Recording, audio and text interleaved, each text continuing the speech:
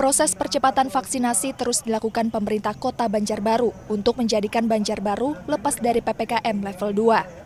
Bahkan dari hasil capaian vaksinasi, Banjarbaru optimis mampu menjadi zona hijau paling lambat akhir tahun 2021 mendatang.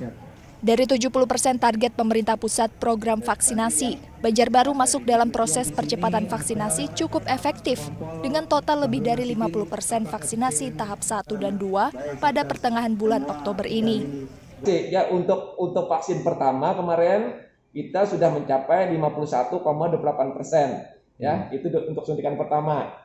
Kemudian yang baru mendapatkan dosis kedua, ya, sudah mendapatkan dosis kedua itu sebanyak 32,18%. Namun percepatan Banjarbaru menjadi zona hijau masih tergantung capaian vaksinasi pada 2 bulan terakhir tahun ini. Sehingga dibutuhkan kesadaran masyarakat terhadap pentingnya bervaksin untuk lepas dari zona PPKM. Dari Junaidi, Kompas TV, Banjarbaru, Kalimantan Selatan.